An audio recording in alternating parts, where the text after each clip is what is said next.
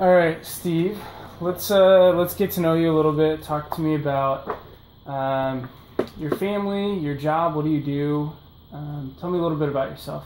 Well, I'm in ministry. I pastor a church here in the Bay Area, as you already know. Been here for 26 years. Have a family, wife Suzanne, 4 daughters. Always thought we'd have a son, but that didn't happen. But I'm blessed with what I have. Been senior pastor here for 21 years, and then 12 years prior to that in youth ministry and music as well.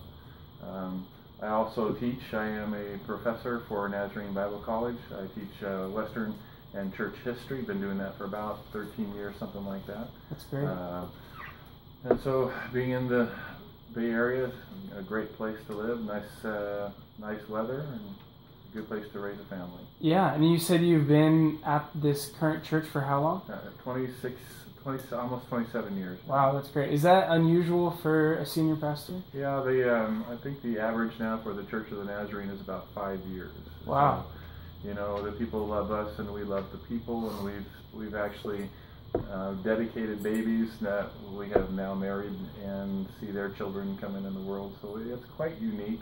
Yeah. The general superintendents often will tell me, and there's a couple of us on this district that have been here a very long time, we're breaking the molds, and so we laugh about that. That's great. That's great.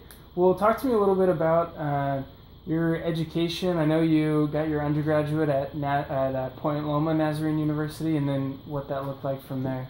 I was finishing that. I went into youth ministry at a local church in San Diego, and then started my master's in theology there at Point Loma, and finished a master's in biblical theology in '83, something like actually in '87, and then went into full-time work in youth ministry at the Comm Church. And then after coming up here several years, I heard of an offer of Drew University was doing a practicum program, ministry program, where the doctoral studies worked hand in hand with the context of the church, and they were studying generational proclivities. So in other words, we were taking a look at the Gen Xers and how they were looking at church and postmodernism and all this kind of stuff, and where the church would be in 5, 10, 15 years, and it sounded so interesting to me. So as I began to study it, I found out that several of my friends had gone through the program, and then I actually knew some of the professors, grew up with some of them, and they encouraged me strongly to come to be a part of the program. And so it took 3 or 4 years, but we were able to get an earned doctorate in postmodern studies.